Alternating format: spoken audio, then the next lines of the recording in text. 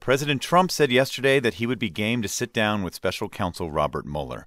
This comes after Trump has criticized the investigation into Russian election interference, calling it a hoax, also bad for the country. Trump's Republican allies, meanwhile, have raised doubts not just about the special counsel, but more broadly about the Justice Department and the FBI, alleging that there is a bias. And among them, Wisconsin Republican Senator Ron Johnson, who is focused on anti-Trump text messages exchanged by two members of the FBI. There are several months' worth of texts missing. The FBI has blamed this on a technical issue. Senator Johnson, who chairs the Senate Homeland Security Committee, joins us this morning. Senator, welcome. Morning, David. So what worries you about these text messages? Well, I've been involved really in this investigation for almost 3 years now, starting with the revelation that Hillary Clinton was using a private server. And that's really my involvement in this. My committee has jurisdiction over federal records. This is serious business. I do believe that Hillary Clinton broke the law in using that server. And let me just quote the law. Whoever having lawful possession or control of any document relating to the national defense through gross negligence permits the same to be removed from its proper place of custody shall be fined under this title or imprisoned not more than 10 years. But what does this have to do with the text messages we're talking about, though? So this is all springs from that. Director Comey really conducted a sham investigation into that email scandal. And the doctoring of the memo that he was writing 2 months before he exonerated, that was not an investigation designed to uncover the truth leading to a prosecution. It was really, in hindsight, when you take a look at all the evidence, an investigation designed to cover up the truth and exonerate Hillary Clinton. But if you don't mind, Senator, I don't want to have you litigate Hillary Clinton's email situation again, here. It all springs from that because we got the text when the Office of Inspector General was undertaking investigation of Director Comey's conduct in the email investigation. So people lose context in terms of what this all came from. And so now we have these texts, completely unvarnished, inside view at the top levels within the FBI, showing an unbelievable level of bias, first of all, but also some pretty concerning certain phrases. I want to ask you about one of the risk. It's like a life insurance policy, and the latest batch, and again, this is the one that is making more news. Well, the latest batch is when they're mulling over whether they should really join the Mueller investigation. Strzok, who again was the deputy assistant director of the counterintelligence division, he was probably investigating the Russian connection, deciding whether or not he wants to join the Mueller investigation. Says, "I hesitate in part because of my gut sense and concern. There's no big there."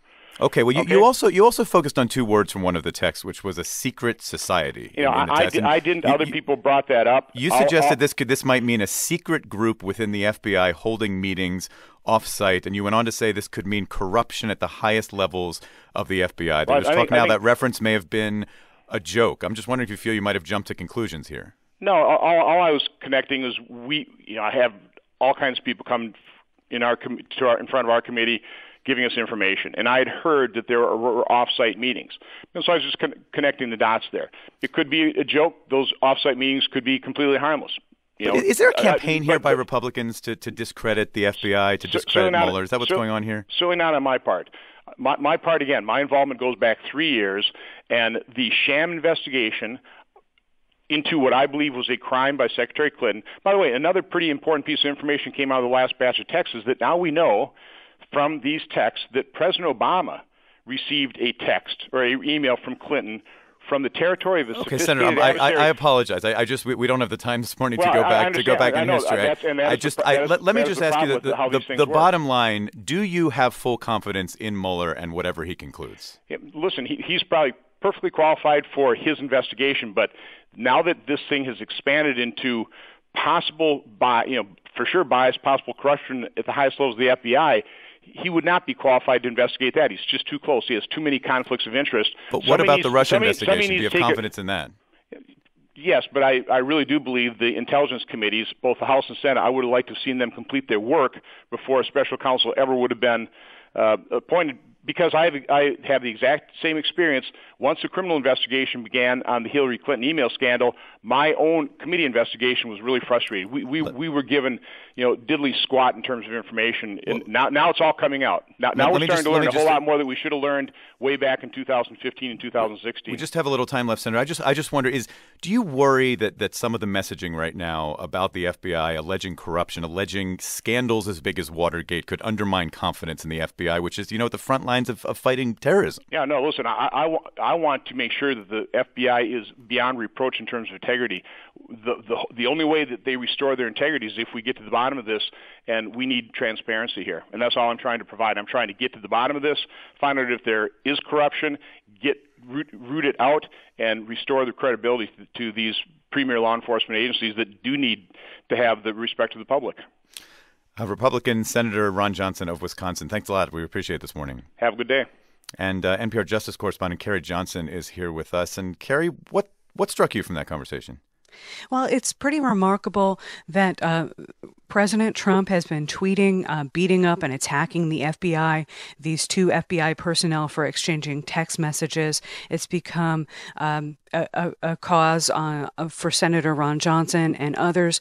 Whereas, there are people like Senator Richard Burr, a Republican from North Carolina, who leads the Senate Intelligence Committee. He says that these missing texts appear to be just a technical glitch. He's taking the FBI at his word. The concern within the FBI and within the Justice Department, David, is that some of this messaging is causing the public to lose faith in them and their work on criminal investigations, public corruption, the next time, God forbid, a terrorist attack occurs, and that this kind of messaging could be doing permanent damage in undermining confidence in the Bureau and the Justice Department moving forward by a political party, the Republicans, which have in the past been very vocal in supporting law and order. All right, NPR's Carrie Johnson. Thanks, Carrie. We appreciate it. You're welcome.